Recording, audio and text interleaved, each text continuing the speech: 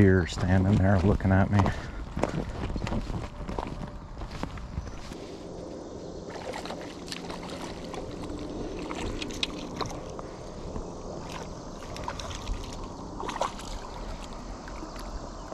A little bit bigger.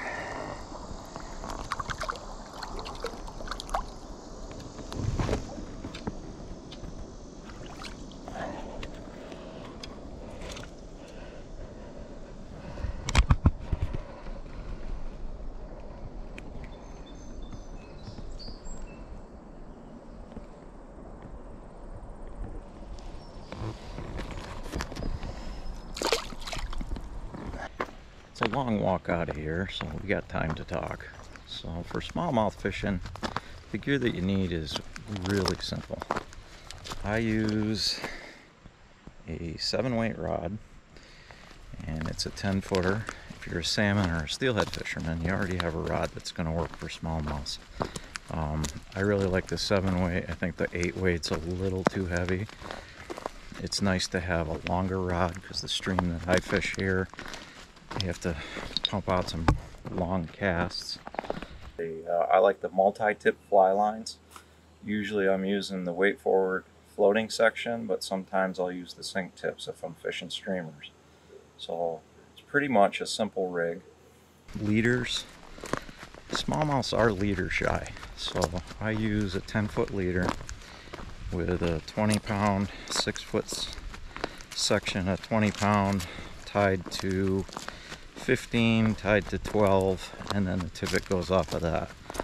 So the 15 and the 12 are 2-foot sections, and then I usually run about 3 feet of tippet. And for tippet, I use Cortland camouflage spinning line because it's very abrasion resistant and hard to see in the water, and I've had good luck with it. And I usually use 6-pound. Sometimes you might have to go down to 4 in a real clear lake, but on streams like the one I'm on today, usually 6-pound is the best. The other gear that I carry just a simple tackle pack with 1 box of flies. I always have some hemostats to get hooks out, nippers. Carry fly floating because the poppers that I use sheet foam poppers, and I always dope the sheet foam up with the floatant. And like I said, I've got 1 box of flies. So just a simple 1 box chest pack. That's all I ever really need.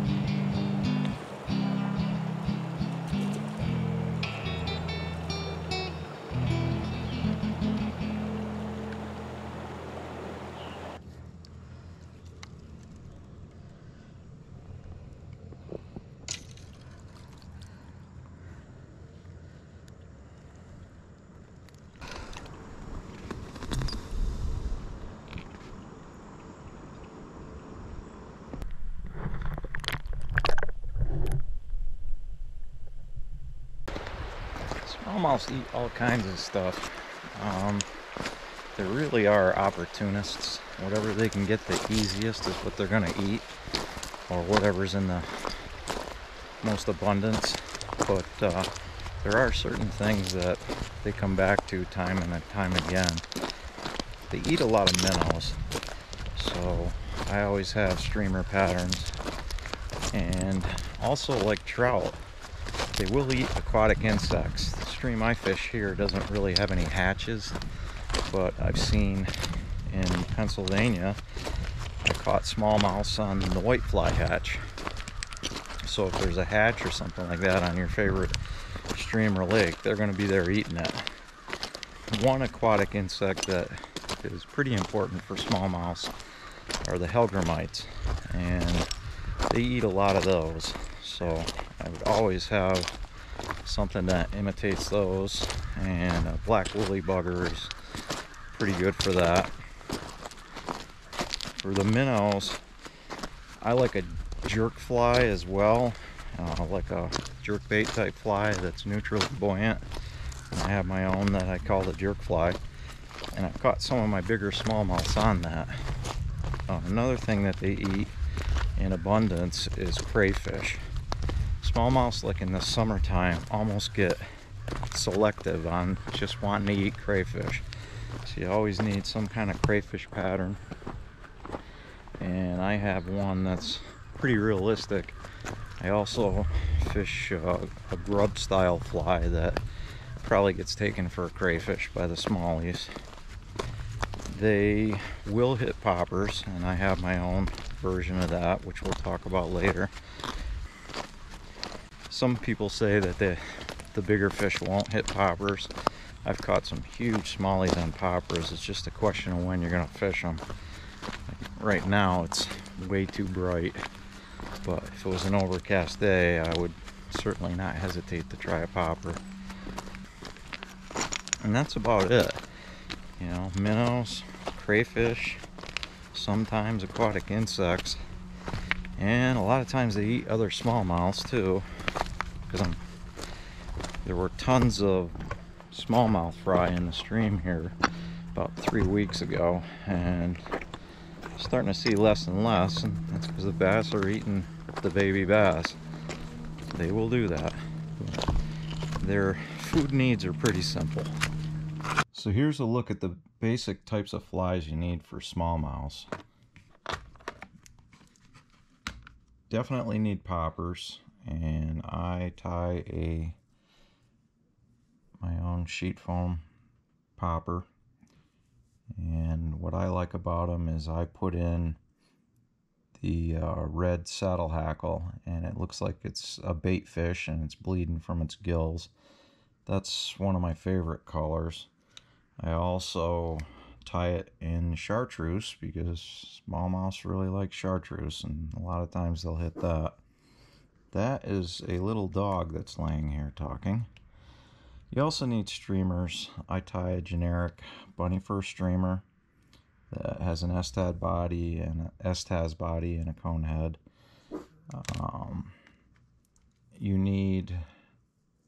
I like these. These are a grub style, my conehead grub fly, and they look like crayfish. They can look like a hellgrammite. They look like all kinds of different things. Another streamer type fly that I like, and I call this my jerk fly, and this will work just like a jerk bait. So it's got foam and lead weight in the body, so it just kind of suspends in the water column and it'll jerk left and right. It has a lot of action and a lot of movement. And definitely smallmouths are crayfish eaters, so you need a crayfish pattern. This is the crayfish pattern that I developed, and it's pretty realistic. Crayfish always move backwards when they swim, so the claws and everything should be tied near the hook. But definitely in the middle of the summer, crayfish are what the bass are all over. And that's a basic set of flies, and that'll catch smallmouths anywhere. You should be pretty well equipped if that's what you got. Still walking. Also in the realm of smallmouth gear, it's going to be in the 90s today, so I got out, fished early. But I don't wear waders. I just take my wading boots and a pair of socks, and I wear fishing pants that dry quick. And up top I got just a fishing shirt with a hood because of the sun. But I don't really go with waders or anything heavy, and that's another nice thing about smallmouths, is that even on that end of it, you don't need a lot of gear. One of the beauties of this type of fishing is there's a lot of action, and it's simple. You don't need a lot of gear. You can wade, you can fish from a boat, you can canoe down a stream. There's all kinds of ways of getting at it. And right now it's the end of July. Today is probably going to be close to 90 degrees, and it's just not suitable for the trout streams. So we stay off of the trout streams in the hot months. But this smallmouth, fly fishing for smallmouth, provides a lot of activity and a lot of fun during those downtimes. Even just fly fishing for smallmouth, period, is a great sport and is a great challenge in and of itself.